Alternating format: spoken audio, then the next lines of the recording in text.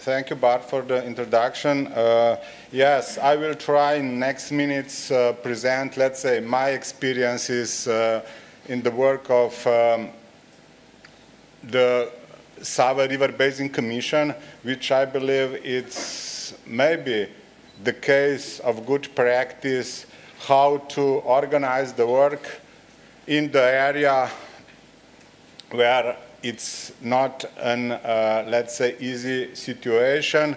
All of us are aware about the history, and of course, I believe that this story, which will be on the screen in the minute, will show some, let's say, hope that it's possible to go further, to use water as a, let's say, vital source for living in shared river basin, to overcome the conflicts and to look to the future solutions.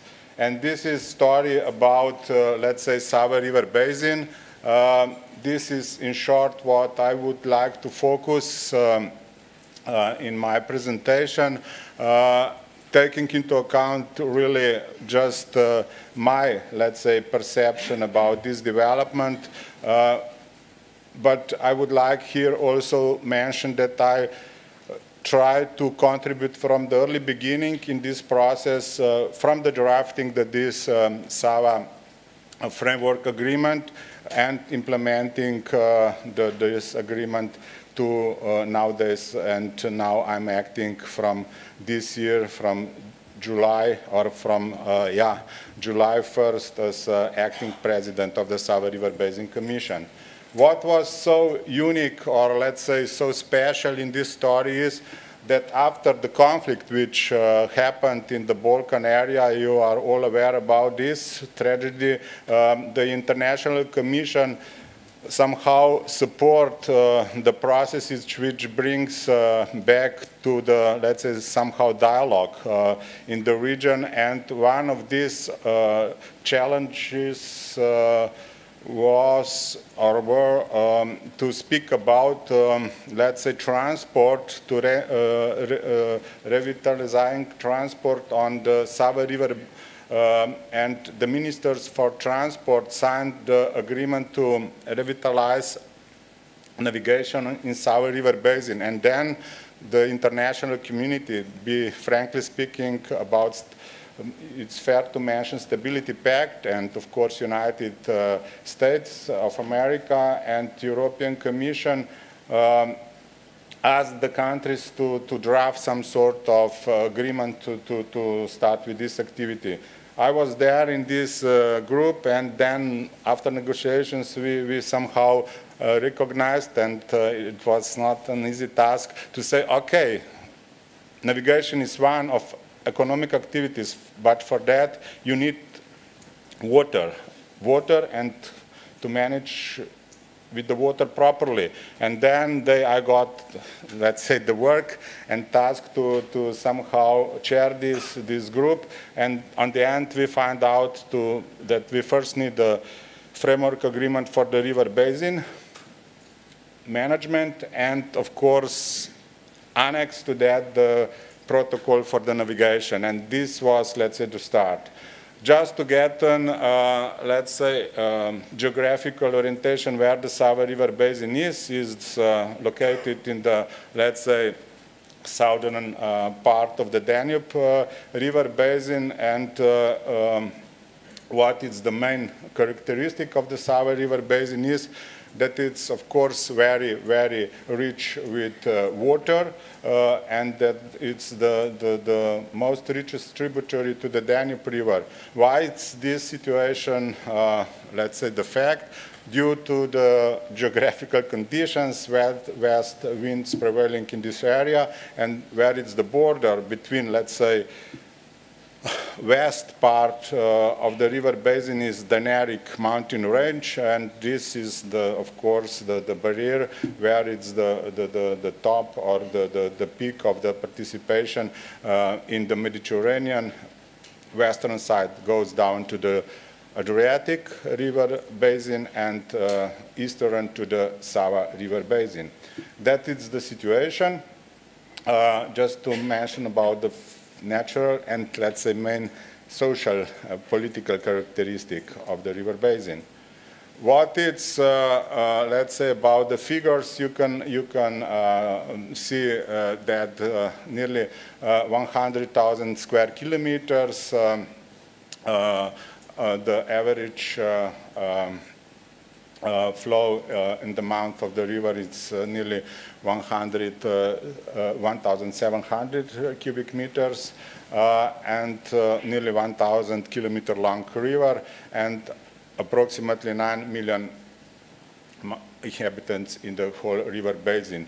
You can see the share of the river basin in each, let's say, country, and the share of the territory. What is, let's say, important is that only for the, let's say, maybe impression that Montenegro, it's half of the territory in Sava River Basin. What it's, so for, let's say, perception of the average population, it's not very clear that it's such the fact that this is so. But what it's even more important is that very important, rich, let's say, water sources are coming from Montenegro to the Sava River Basin too. And mentioning just famous river Tara with all biodiversity and ecosystem services is one of the very, very important issues to keep in mind. Sustainability and development is in the core of framework agreement for the Sava River Basin. This is something what and where started the ministers or economic sector to start, let's say, reintegration or dialogue in the region. You can see the Sava River near the Belgrade and the mouth of the Sava near the Danube, and of course this is one of the important economic activities on the Sava River too. Then are other, of course, ecosystem services coming downstream from Slovenia to Croatia and down to Bosnia and Serbia, is that the Sava River is very important or essential water, drinking water source of the capitals of in Slovenia, for example in Ljubljana, then in Zagreb, and down to the Belgrade, also the essential, let's say, water supply source even for drinking water, taking into account all economic activities too. Mentioning also first and nuclear power plant on the border between Slovenia and Croatia, and all other, let's say, activities, high-tech and, let's say, agriculture, let's say, use of the river. So, broad scope of the work is, let's say, reality. Outcomes of cooperation is, let's say, first Sava River Basin Management Plan, thanks to European Commission, who invest largely in this project. In last 4 years, the countries cooperate quite intensively in this, let's say, exercise, and now it's the real thing, and of course it was the framework water directive and let's say common objective to work or to focus on this issue, and to of course bring together national, let's say, priorities, and of course measures which are important also in transboundary dimension. Here just going to the picture, I would like to draw your attention. Let's say these waterfalls are in this, what I'm mentioning, the Nerik region. It's famous Plitvica Park with this karstic water regime. Then this second slide, it's downstream of Sava with huge retention areas with very, let's say, integrated approach from early 70s to protect the retention areas for high waters, for floods, and to minimize impacts downstream. It was official concept how to deal with the high waters in the Sava River Basin. What was not, unfortunately, the case, for example, in Rhine River Basin, it's just opposite. Here is still enough space for water in the river basin, and it's in the context of transboundary water or flood management in the future. And this very upstream of Sava in Slovenian, let's say, part of the Sava River Basin. How to bring sectors into this story, and it's here just one, let's say, case, how to bring them into the different exercises, taking into account activity as river basin management plan, water and climate adaptation, integrated information system, navigation and tourism. You can see that there are some gaps, of course, but in principle the way is, the work is in progress, and we are trying to fulfill the gaps in the next, let's say, cycle. I started with this story about ministers who signed the agreement to re-establish navigation, and here is, let's say, the case.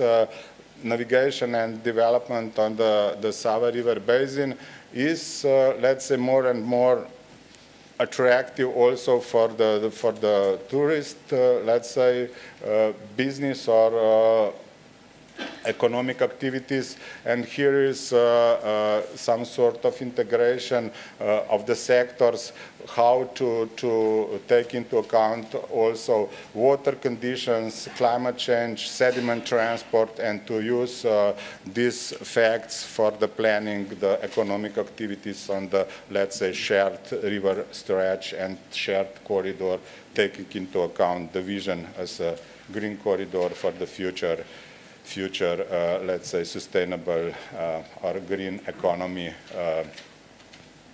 to enhance quality of life along the shared river.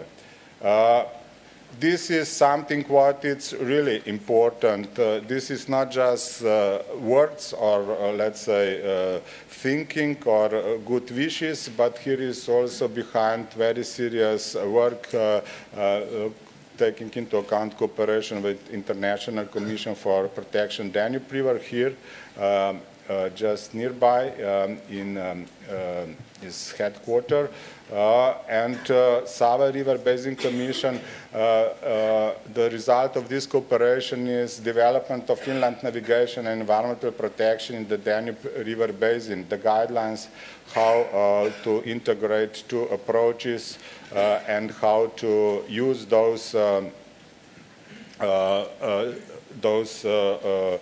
guidelines for sustainable solution for international navigation in Sava River Basin and sustainable navigation in Danube River Basin. This is now somehow implemented also in the national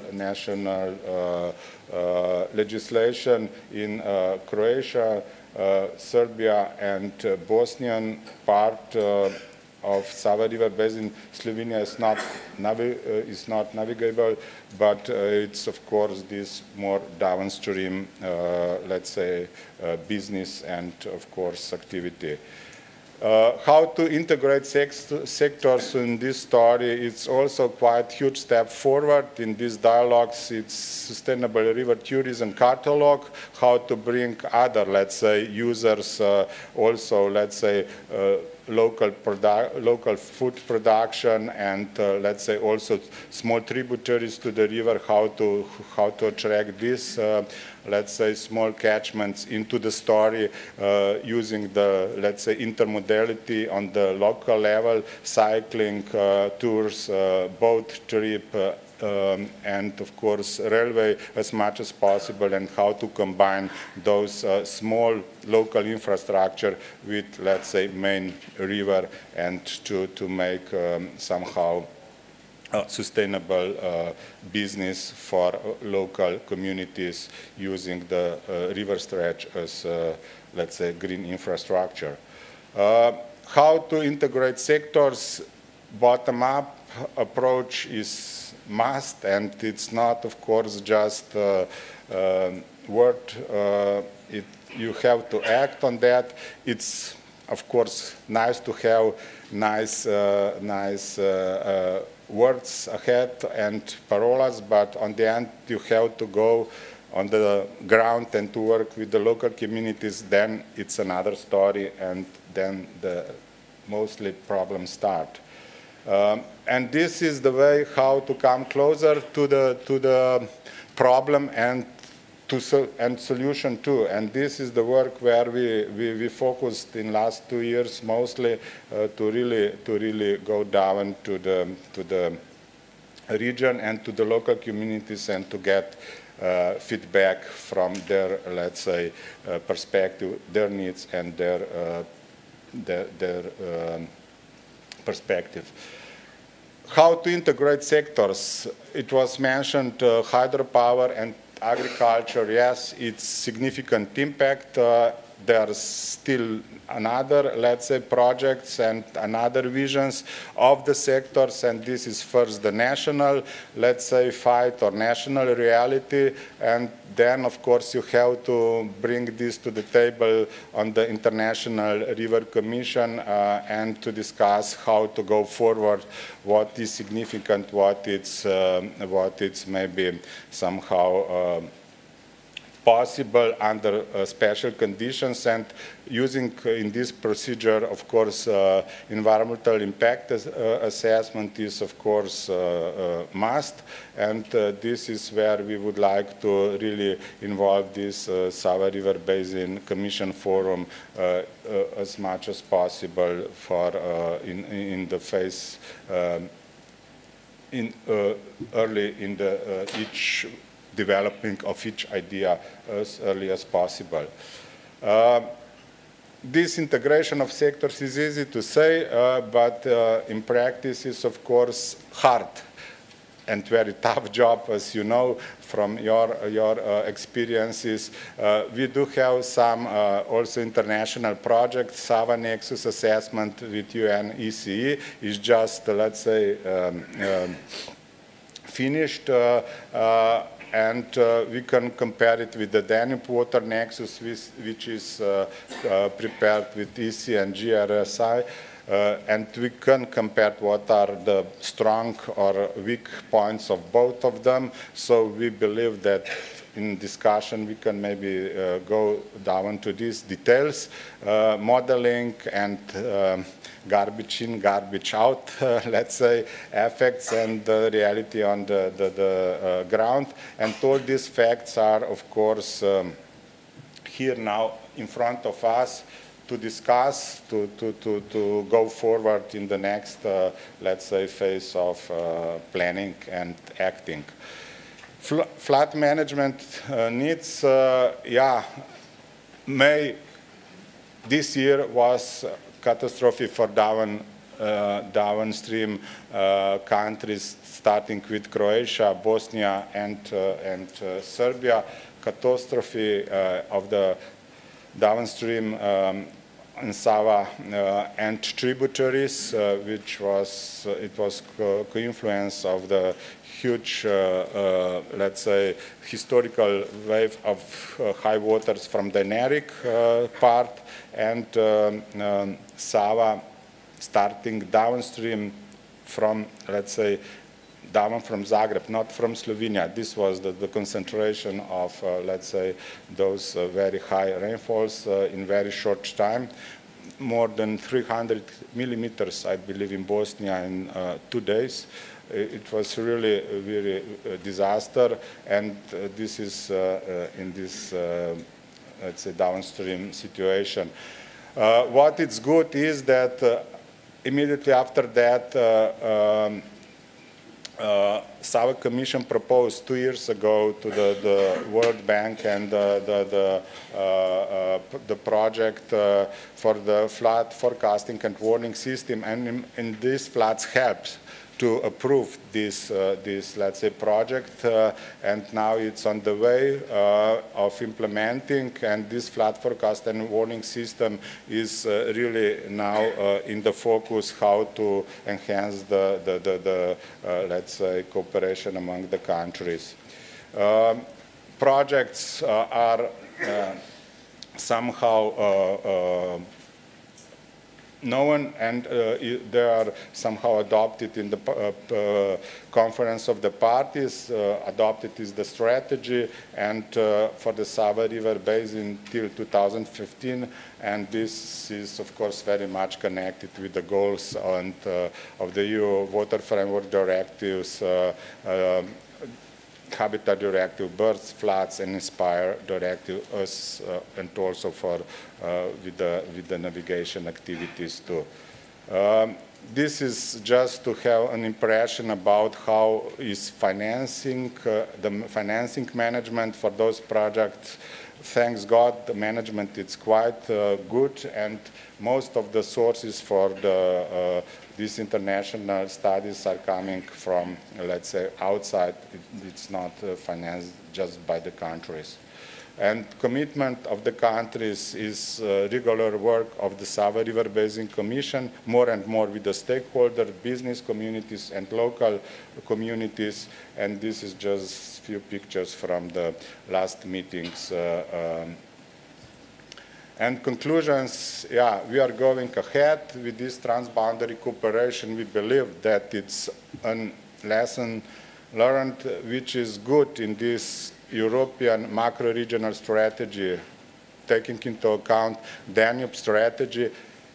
Sava is the only sub-regional catchment, and this makes, let's say, in theory, very huge opportunity and challenge for the Sava countries to get support for transboundary projects, let's say for integrated flood management and other issues. In theory, I said. In practice, it's another story, but anyway, it's a good start. Now we have to convince our governments. It's not enough Sava River Basin Commission. The governments have to recognize those priorities to go forward for the implementation. And this is one lessons learned, and what we would like to share this cooperation with the permanent secretariat also for the management with the third, let's say, macro-regional strategy. This is Adriatic Ionian, and to merge, I mentioned many times the Danaric mountain range, Danaric ecosystem, to use this Danaric as a link between Sava River Basin and Adriatic as a common, let's say, underground water body, huge and with diverse, with very high biodiversity too, and to manage two, let's say, water bodies, coastal and marine waters on the western side for the, let's say, sustainable future in Sava and Adriatic Ionian ecoregion. Thank you.